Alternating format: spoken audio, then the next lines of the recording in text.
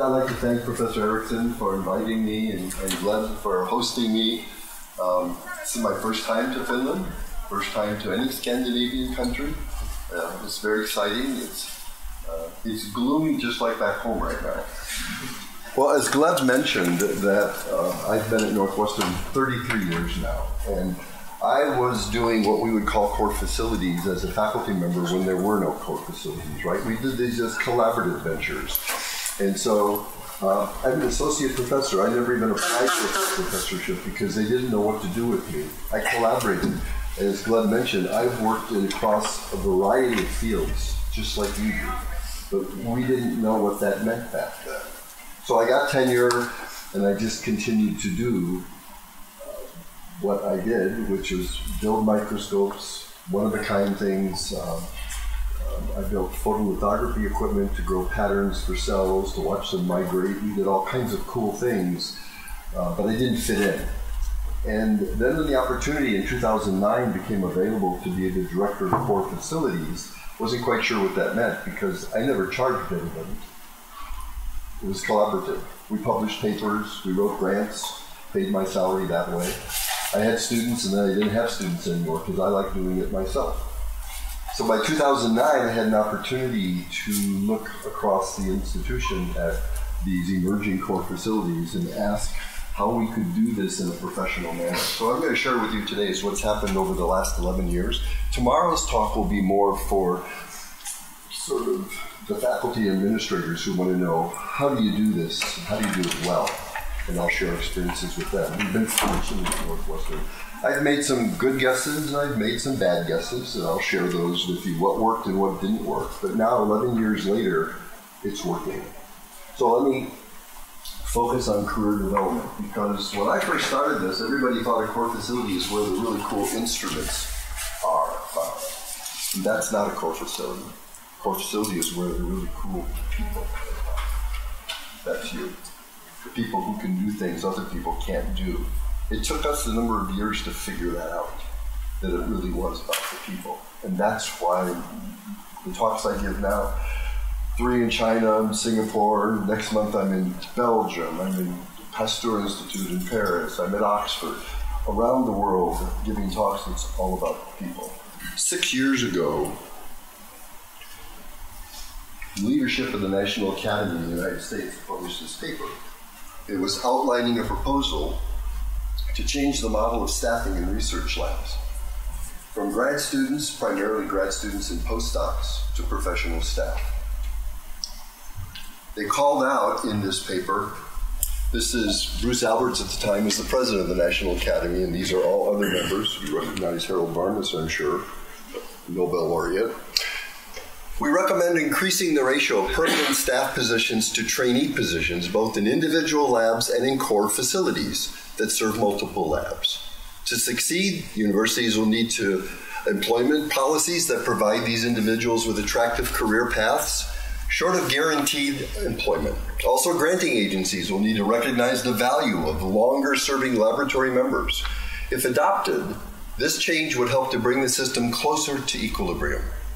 There's a precedent for such a polity in the intramural NIH research program, which employs many well-trained master's and PhD students as staff scientists. 2 of the likely consequences of this changes in graduate and postdoctoral training and employment will be an increase in the unit cost of research and a reduction in the size of laboratories. So there's a price to be paid for this professionalization of the research enterprise. 9 months later, the president of Johns Hopkins, Ron Daniels. Hopkins, if you don't know, is the largest research institution, university institution in the world. It is number 2 in the United States is Michigan, which is a $1.5 billion a year operation. Hopkins is 2.3. It's that much bigger than everyone else. It's very large, and this is the president. Wrote a very similar article in the National Academy, basically making the same point. And I point out here, one area needed to reform is to identify our entering scientists, a diverse set of career options, including a permanent staff scientist track. In this regard, a focus on core facilities at universities may be especially useful. So what I'd like to share with you now is sort of what happened. Those articles were published 4 and 5 years into my new role.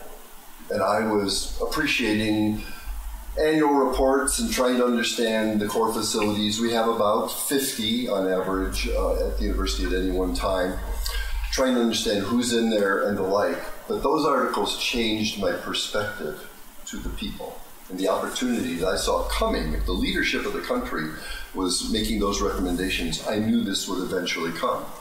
So at Northwestern, based on fiscal year 19, you see, considered a full-time if you're 75% of your salary is paid by the work in that facility, either on a grant or by the recharge income.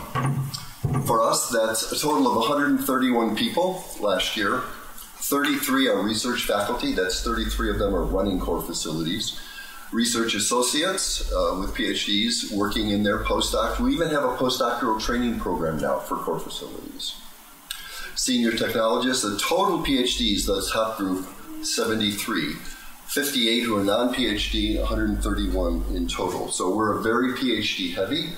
And again, the point in our model, and it's not the only model that's out there, is to hire people of extreme competency whose job it is to help the faculty move their research programs forward.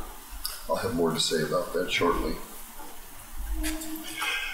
We created a job-specific family for core facilities. We weren't the first ones. In fact, one of the things you're going to see about my talk is I borrow copiously from all around the country in the U.S.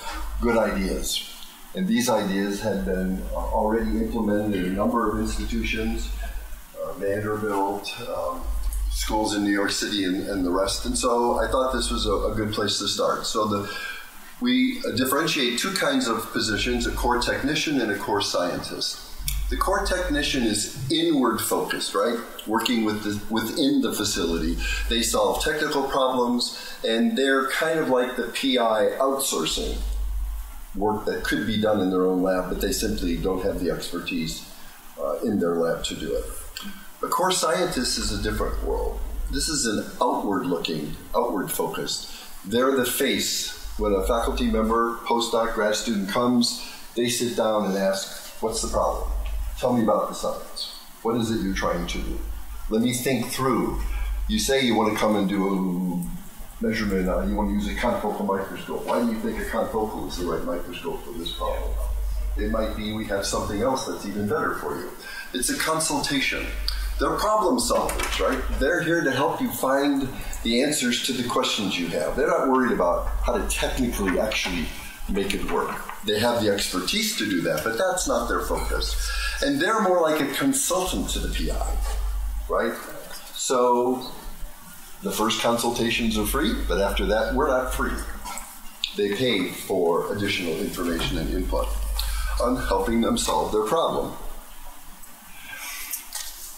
And then they're managers. I'm going to take you through a series of job descriptions that helped HR to get their head around why not only are these jobs different and need to be, and they're compensated differently.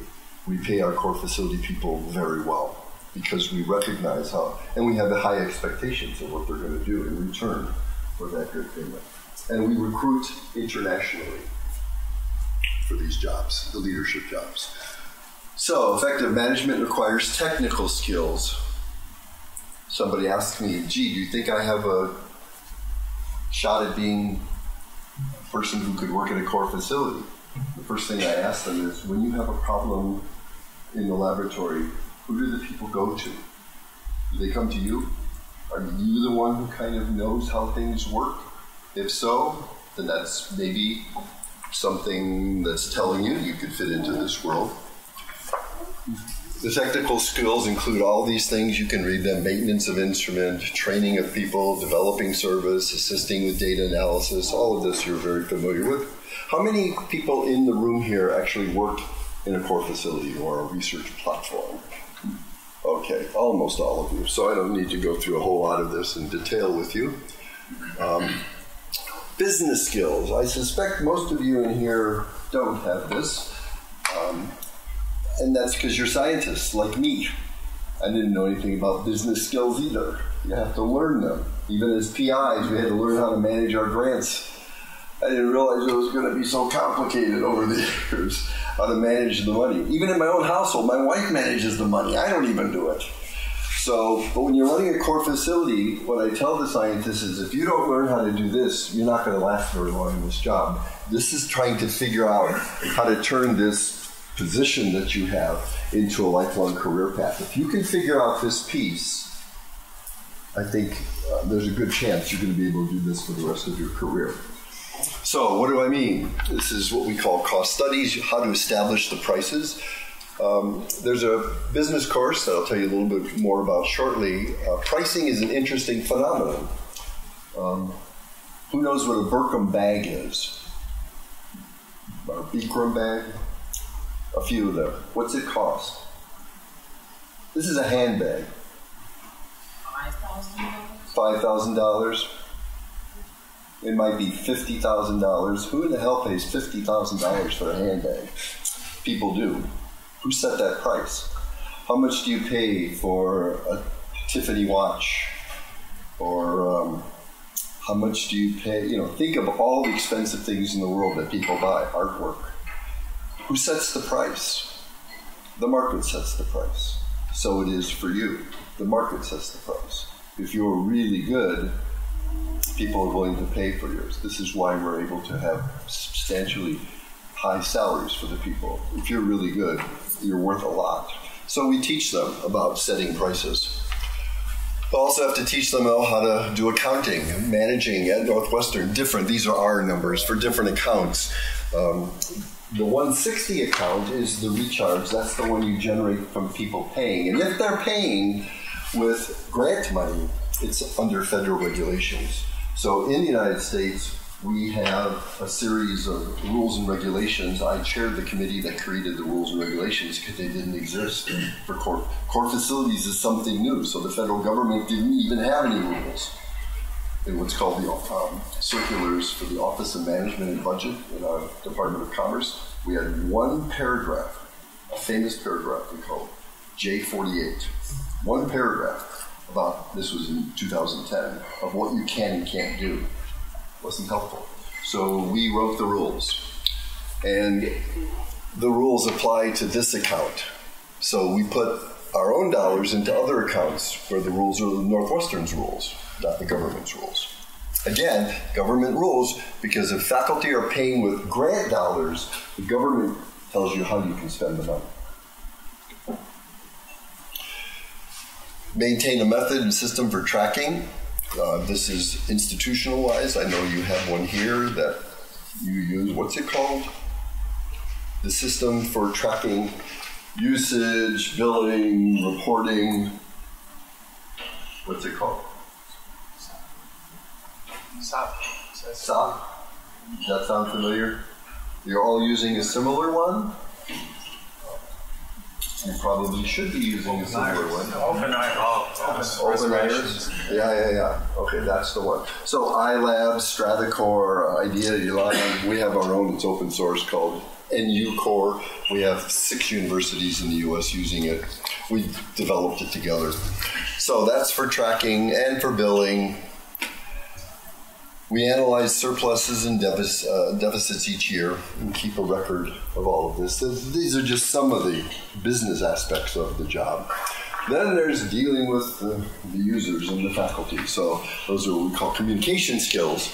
And administratively, managing your staff, preparing reports, participating in annual surveys, feedback from customers, various ways of getting information out to the user base about your services, which include websites and promotions, workshops and advanced training, promoting outreach activities. For us and education, I define these for my course. Educational is anything we do within Northwestern for our people. And it can be curricular or non-curricular, but it's education. Outreach can be K through 12, it's education, but that's not our responsibility, so we call that outreach. And work that we do with our industry clients when maybe they want to do a workshop. So each year then we collect all this information in the annual reports. Here are other skills that you need, team building skills, strategy and decision making, marketing. I mean, team building is essential once you get to 3 or 4 people. It's not as obvious when you have 2 people or 1 person working in a core. Most of our cores start with 1 person, and then we have to gradually grow it up. And that's its own challenges. Then there's writing skills, both for communicating and grant writing and publications. Publications are a big deal. I have an advisory board.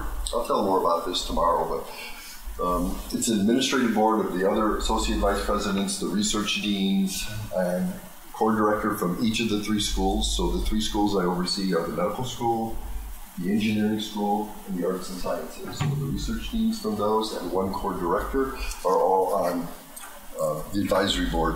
And we put together, through that board and a group of working core directors, publication guidelines for all of our faculty and users for the whole university to make it clear when should they be on the publication, when shouldn't they? The answer is that conversation should happen as early as possible in the collaboration.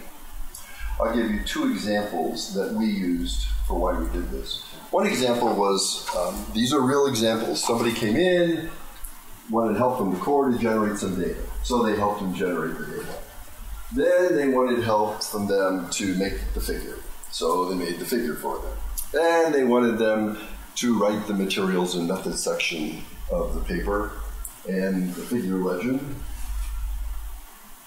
And then they went in and published it with no acknowledgement of where that data came from. And we were like, no, not acceptable. Another example was someone came into the facility. This one was a mass spec facility and came in. They were told how to calibrate the instrument, generated their data, created an abstract, put the name of the core director in the abstract. The core director went back and said, okay, now show me, again, step by step, how you generated this data. Show me your calibration curves. They had not done it. And the core director said that we're not publishing this abstract, or at least not with my name on it, and took his name off the abstract. When they published it, his name was on the abstract. And we said, no, not acceptable. So there has to be communication here, quality. The R&R, rigor and reproducibility today, is very important that everyone follow the guidelines of this training. So we instituted publication guidelines, which at Northwestern is on the website, the front page, the home page of the core facility website. And then there are professional development opportunities. The business course, I think I'm going to show you a little bit about that here. Professional societies focused on core facilities and consortia like Eurobioimaging, and then advanced training courses that you can all go to in your own discipline. These are all part of this career path that we're describing here. So early on, I had sat in on another course that Northwestern had created for scientists who wanted to learn business skills. And this was a 1-week executive education course. I sat in on it and said, I like this. This is a good idea. Why don't we create something like this for core facilities, but targeting exactly what the people in core facilities do and what they need.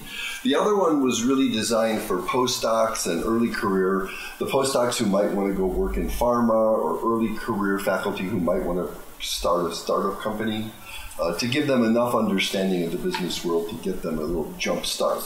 But in core facilities, we have our own issues, some of which just went through in the last couple of slides. And so working with our business school, the Kellogg School of Management, I created this course. Gleb just took it. It just had its 6th year. It's once a year. It's the second week of November each year. And we teach a variety of topics under the leadership and management. So here it's building organizational culture. What that means in a nutshell is, what the business people say is, culture eats strategy for breakfast. Let me explain that to you. Strategy is the plan, how you're going to change the way everybody does their science. That's your strategy. The culture is the way people behave. So at Northwestern, We have two schools, campuses, that are separated by 12 miles. The medical school and the law school are downtown Chicago. That's where I spent the first 22 years of my career there. That's a hierarchical structure. Medical schools, the dean rules. I would never, if my chairman, I go to my chairman and ask for something, he says no, I don't go ask his boss for it. It's like if dad says no, go ask mom. But on the other campus, that's exactly what they do. On the other campus, in the engineering school, the arts and sciences, they'll go to their chair, which is a rotating chair, not a chair like the medical school in the States where it's for life, it seems. They'll go to the dean. If they don't like what the dean says, they'll go to the vice president for research. They don't like what he says or she says, go to the provost. If they don't like the provost, they go to the president. And you know what? If they don't like the answer from the president, they go to the board of trustees because they have friends with money in their pocket to help them do their research. It's the Wild West. So that's what I mean by culture. You have to understand these are different. So we call the latter a flat culture. Nobody's in charge. Everybody's just trying to do their own thing. And in a world of core facilities, that creates its own challenges. So hence the need for the deans from these different schools to all be in the room together to have these discussions. If we're going to have publication guidelines, the medical school is like, of course, you got to have publication guidelines. The other schools are like, what are guidelines? Guidelines? Is that kind of like a policy that we ignore? So that's what we mean about culture eating strategy. You have to understand your culture. So leading with influence, how you can learn these things. In the business world, there are really great examples and models of how to use these strategies to move along your interests. Strength-based leadership, innovation, and IP. Strength-based leadership is an interesting concept. It's a notion that's contrary to the way I was taught as a youngster. The way I was taught is, let's see what you're good at. Okay, you're really good at this and this, and you're not so good over here, so you know what? Spend more time over here and get good at this. Strength-based leadership says, what are you good at? Go with that. Emphasize what you're good at. And what you're not good at, hire somebody. Build a team. And in core facilities, that's the way you handle problems. You don't go out and teach yourself everything. Know what you're good at and surround yourself with people that complement what you're good at but are good at other things. And in the business world, that's what they do. Then there's management topics like accounting, managerial accounting in particular. It's its own style of accounting that's standardized across the business world. Creating market value. How do you establish yourself as a leader and pricing that follows it? Strategic marketing. That's how do you break down the different groups out there that might be interested in what you're doing and strategize. Which group do I go after? Am I trying to, in my core facility, help everybody? Maybe. Maybe I shouldn't help everybody. Maybe I should focus on a few groups. One strategy would be the big labs who actually do imaging and don't do it really very well. They're a target. Strategy would be help somebody in that lab, show them what you can do for them, and then the business will come. Another strategy might be new faculty who just showed up for school at your university for the first time.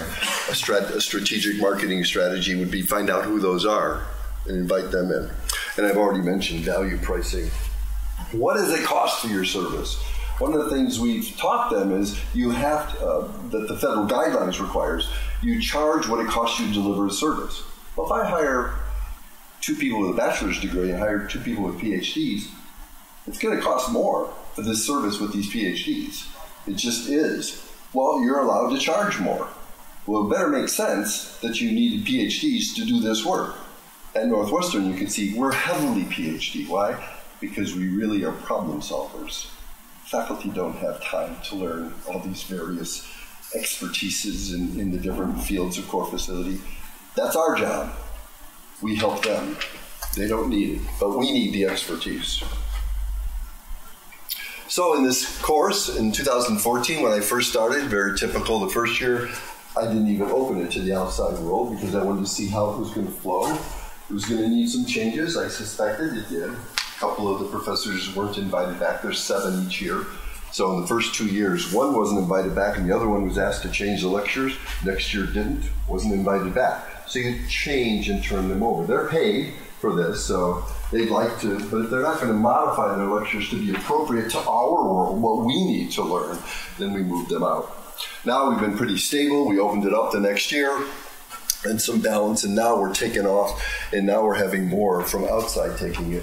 And you can see down here, international, we've had in British Columbia, McMaster, McGill, Queensland, Australia, and Gleb from here.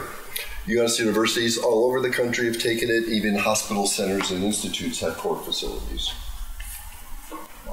Okay, professional development.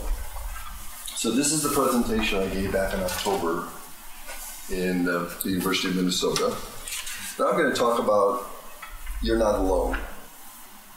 You're here, you have colleagues within the institute here and within the couple of universities that are here, but you also have colleagues like through Eurobioimaging at other universities. They're part of your network. And what I want to talk about is something that I got involved in 10 years ago. So the Midwest Association of Core Directors is an organization I co-founded 10 years ago. It was the first chapter of the national organization, the ABRF, Association of Biomolecular Resource Facilities. Now the ABRF had been in existence at that time, 10 years ago, for 20 years. The first 10 years, from 1980, whatever it began, 87, something like that, to 97, it was all proteomics. It came out, the group who formed this came out of the Protein Society. Who's ever heard of the Protein Society? Yeah, it's a niche. How many have heard of ASMS, American Society of Mass Spec? Okay, that's a big group. The founders of ASMS came out of ABRF. Mass Spec became so big. So first 10 years, what we would call proteomics today. And it was created because the first instruments, commercial instruments in mass spec, the state of the arts, were just coming out. And there was a subgroup in the Protein Society who were skeptical that this box could do what they were doing. They were building their own equipment. They're part of my generation, right? I'm an instrument builder. I did my PhD with electrical engineer. Did my postdoc at Bell Labs. I built the first CCD-based imaging system in the world as a postdoc. That's what they were, right? In the 80s, that's what we all did, people my age. We built instruments. So the companies were starting to build boxes. You plug in your sample and it reads out the data, and they were a little suspicious. This is what was inside the box. So they created this organization. For the first couple of years, it was just a subgroup within the Protein Society. Eventually, they formalized the group, the ABRF. The next 10 years, the Human Genome Project took off. And so for that next 10 years, genomics became a part of it. And next-gen sequencing and arrays. Sanger sequencing had moved into the automated piece. How many here are genomics people? A few. That's when ABRF became the home for the genomics people, and eventually it gave rise to the International Genomics Society. Let's just call it ASG something. So these are temporary holding patterns, if you will, as new technologies. Then a decade ago, I'm an imaging guy, I said, let's add imaging. And then we added the same year administration. So I was an administrator too, so we added both, and now we've added almost all the other fields to the ABRF.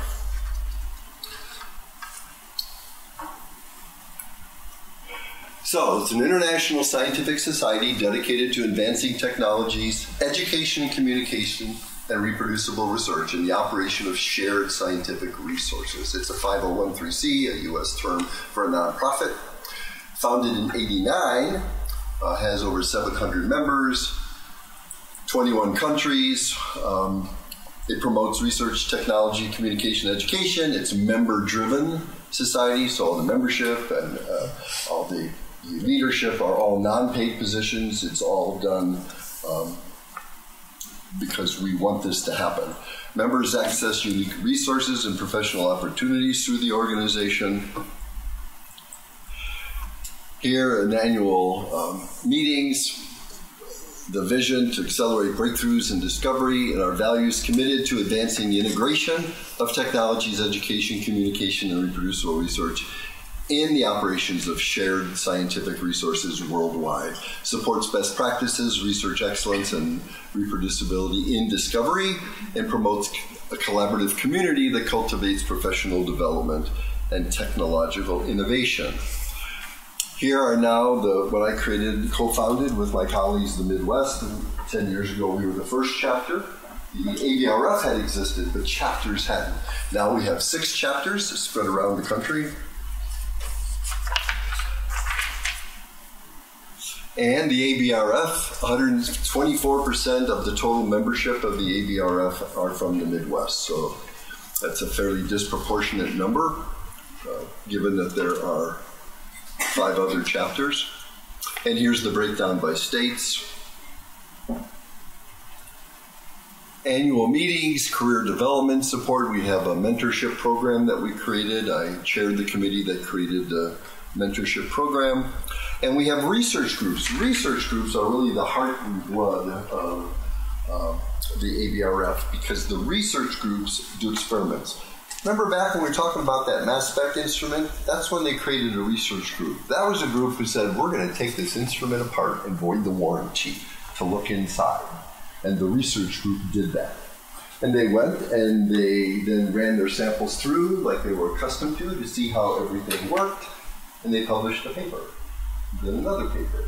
Then other instruments started coming out. And they started doing the same thing on those instruments. Then they started publishing papers comparing instruments. That first 10 years, all in the mass spec field. And eventually the mass spec field took off on its own. Its membership now is 6,000. All started with this group, but it spun off. The proteomics representation ABRF is now shrunk because they have their own society. Genomics expanded, and now it's spun off, and it's shrinking down. Imaging is expanding, and others are spinning off, Eurobioimaging, for example. So it's kind of a place to let this begin. Research groups are the ones who dig into the technologies and the techniques and standard operating procedures and share samples with each other and run them on not only different instruments, but on the same instrument in different locations to see how they compare, and then write papers and publish them. It has its own journal too, the Journal of Biomolecular Techniques for publishing. So research groups are a key element, and awards are given to the top group each year. You can see Engage, it's across institutions, the research group. They connect with peers at the meetings, collaborate with corporate partners oftentimes. The interesting things, you're learning this too in the core worlds, the companies want to know the answer. They're making all these instruments and selling them. They don't even know if they're performing at the same level. They have technical specs back in the back at the company before they ship it out, but they're not running samples like you are. So they're very interested, and oftentimes they'll underwrite the cost of the study. And it provides a career path towards recognition and leadership in ones. And I mentioned the journal. I've published 3 papers in there, all on administration. They actually publish stuff on administration too. I did the first paper in 2013 on external customers, and myself and 5 colleagues from the ABRF, all administrators at 5 other universities, so 6 universities in total. We wrote this paper, and I was the lead author on it. What we were trying to do is explain what are the rules and regulations, because my team was helping to write the rules and regulations. What are the IRS guidelines on what we can do? Have you ever heard of unrelated business income? That is the income we get for helping external clients, particularly industry clients. Last year, $6 million of external clients income. We have to pay taxes. So this laid out all the rules of how to do this back in 2013. Then in 16, we did Metrics for Success, same group of authors, helping universities develop metrics for evaluating core facilities for the administration. And then in 2018, I wrote an article that tomorrow's talk will be more about, which is a retrospective at Northwestern after 10 years of how to build a sustainable portfolio, of course, and shared what we had learned, all published in JBT. And I mentioned the mentoring program. We have, at this point, 35 pairs that we have ongoing right now of mentor-mentees. They're one-on-ones, meet once a week. The pairing is still done manually at this point among members. It's growing, but I think we have more mentors than mentees at the moment. We're still trying to get more of our young scientists to take advantage of this. So the benefits of being a mentor: improve communication skills, develop leadership and management qualities, reinforce your own skills and knowledge of your subject by sharing, increase your confidence and motivation that you do have something to share with younger people coming along, engage in volunteering opportunities, enhance your CV. And for the mentee, learn from experience of others, increase your social and academic confidence, become more empowered and learn from those other experiences and be able to better navigate the choices available to you, develop your own communication skills and interpersonal, develop strategies for dealing with personal and academic issues, identify goals, establish a sense of direction, and gain valuable insights into your next career option. So, why you should participate in ABRF or the European equivalent, CTSL, that's the core technologies in the life sciences. These are both life science organizations and cores. There isn't one in the engineering sciences yet, so we're helping them think through whether they want to have their own or whether partner with us. But CTLS has been meeting every other year now for a number of years here in Europe. Similar values for both. Enhance your professional profile, develop skills, expand your network, learn from your colleagues about best practices, contribute to cutting-edge research. The blogs we have as administrators, oh my gosh, it's been a lifesaver to have a blog through the ABRF where somebody can pose a question that, well, we would like to do the following. Has anybody else ever tried this? And the responses are amazing. It's just like boom, boom, boom, boom, boom, boom, boom. Within 48 hours, you've gotten a cross-section of what everybody's doing in the country, and you get to decide what makes sense for your institution. It's very helpful. And the membership fee is fairly small. In fact, there's this year new members for just $25, and what they started, basically what that means is the reason for that is it's usually $100 registration to come to one of the chapter meetings. That 100 now counts towards your 125, so that reduces you to 25 if you went to a chapter meeting and paid the registration fee. It's fairly inexpensive. All right, that's where the formal part of the presentation ends today. I invite you to come back tomorrow if you want to hear more about the details, the nitty-gritty details of how we created something that I now think has an indefinite future, that it's sustainable. One example, these are very expensive to set these things up. How do you keep them going? If somebody gives you $10 million to set up something, it's gone. You've spent it. Now 5 years later, you've got to figure out how to keep it going without another $10 million. And that's what we figured out how to do. We got lots of different tricks to the trade, as it were, of how to make that happen. But today it's career development. So I'm going to stop now. Thank you for your attention and take questions.